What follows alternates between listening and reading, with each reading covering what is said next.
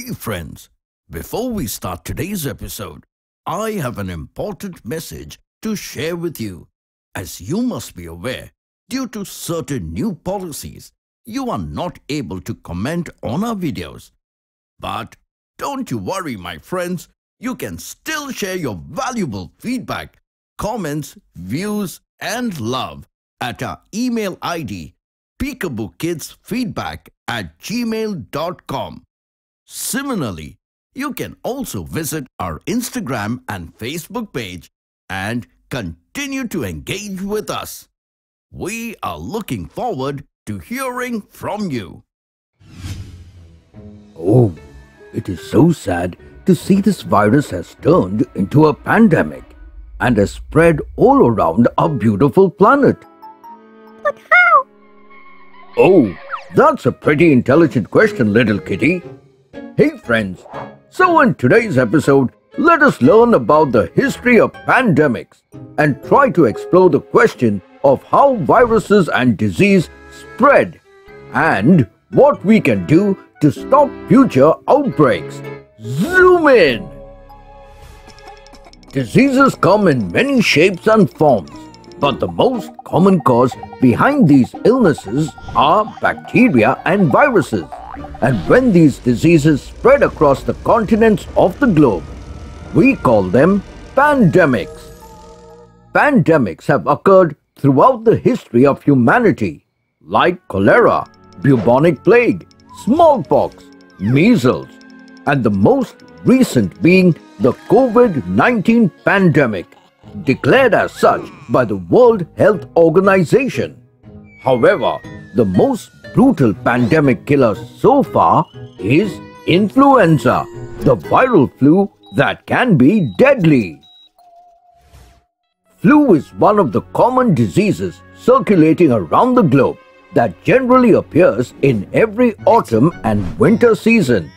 And as a majority of us have already been exposed to the virus in the previous season, our immune system is already prepared to tackle these unwanted guests and cures our body quickly. But every 20 to 40 years or so, the influenza virus changes its plans and exchanges its genes with some wild flu virus present in pigs or other poultry animals in the process called antigenic shift. This brings a dramatic mutation in the virus, making them stronger with unpredictable behavior. That makes it hard for the animal's immune system to detect and fight these new species of viruses as they begin to take over its body, causing symptoms like fever, inflamed eyes, and running snouts. And once a human comes in contact with these poor infected animals, the virus quickly takes this opportunity and jumps into a new host. And as we live in a globalized world that allows us to visit anywhere through a well-developed transport system, people can carry these diseases around the world. And to do so, all it takes is one sneeze that enables the virus to jump from one host to another and causes a severe pandemic in a matter of hours, like it happened in 2003 when a Chinese doctor arrived at a hotel in Hong Kong. Unaware of his condition, he was hosting a new animal origin illness called SARS, severe acute respiratory syndrome. Within a day of his arrival, many other guests got infected and started to feel unwell, out of which some boarded the plane to different parts of the world. But thanks to the quick emergency measures, many international flights were cancelled and the pandemic was brought under control, but not before it infected 29 other countries and killing over 1,000 people. But the vital question is, what can we do to stop such global pandemics that may have a devastating impact as wars or natural calamities?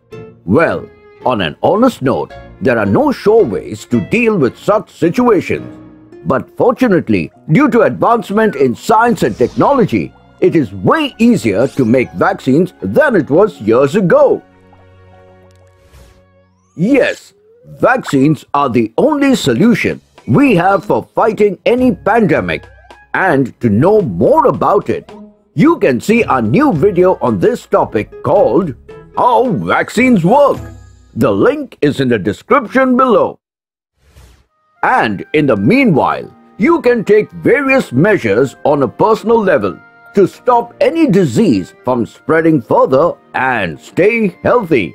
Like wash your hands often with soapy water or use an alcohol-based hand cleaner or gel sanitizer, especially after coughing and sneezing.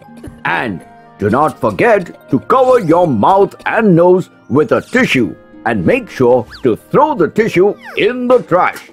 Don't touch your mouth, nose and eyes until you have washed your hands. And most importantly, stay home and stay safe. Trivia time! Did you know between 1918 and 1920, a disturbingly deadly outbreak of influenza tore across the globe, infecting over a third of the world's population? But what separated the 1918 flu pandemic from other influenza outbreaks was the victims, where influenza had always previously only killed weakened patients. It had begun striking down hardy and completely healthy young adults, while leaving children and those with weaker immune systems were still alive.